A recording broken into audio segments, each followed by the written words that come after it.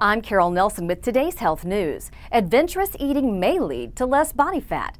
According to findings from Cornell University's Food and Brand Lab, adventurous eaters are more likely to have a lower body mass index than pickier eaters. The study surveyed over 500 women from all over the U.S. on their eating habits, perceptions of novel food, and satisfaction with their body image. They were given a list of 16 foods that included kale, rabbit, quail eggs, and beef tongue.